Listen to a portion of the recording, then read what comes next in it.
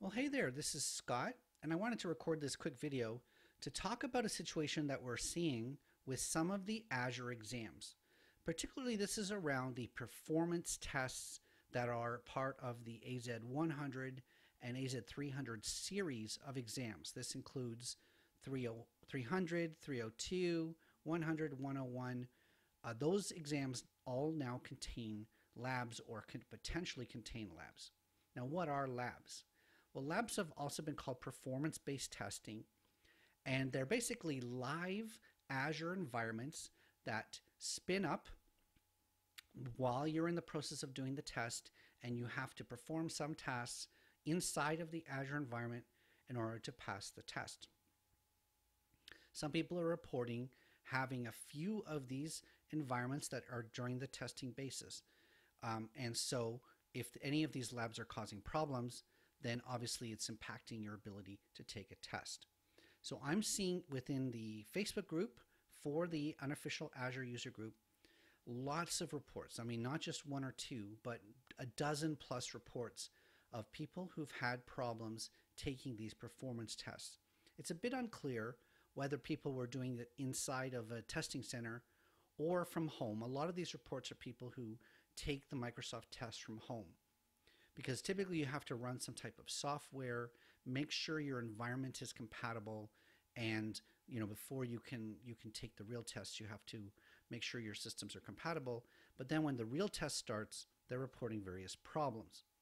Now, I saw this firsthand when I was taking some of these tests at Microsoft Ignite. During the Ignite in September 2018, I took the AZ100 test in beta. I also took the 300 test at the same time, but I took the 100 test in beta, and I didn't have any lab questions as part of this test. I found out later that they've added labs after the fact to this. But I saw a gentleman in the row in front of me who had lab questions, and I presume he was taking the 101 test at that time. And he was having so many problems, they had to bring in people. It was a bit disruptive to have Microsoft employees coming into the room, checking the computer, checking something, trying to reconnect. They would go out of the room, come back in the room. So I witnessed firsthand somebody having problems with lab questions as far back as September. Now we've got, again, more than a dozen reports within the Azure user group of people who've taken these tests, even as recent as this week, still reporting issues with the labs. For instance, Gunter says that he had a very bad experience with the AZ102 exam. The test crashed several times, and this must have been from home because he had no proctor to call and ask for help. There was nobody there.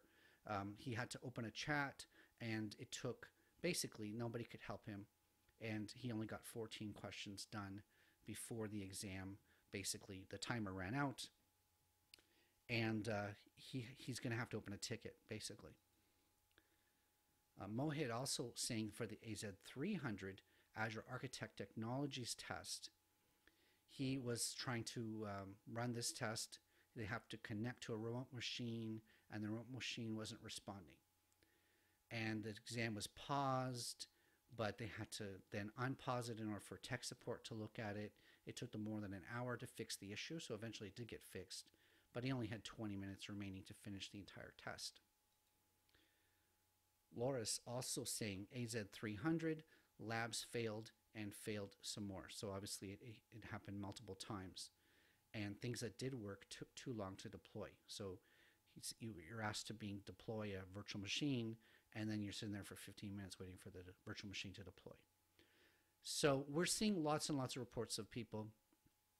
So keep this in mind, that the exams have labs, and if you take it from home, you have a higher percentage chance of it not working, it seems.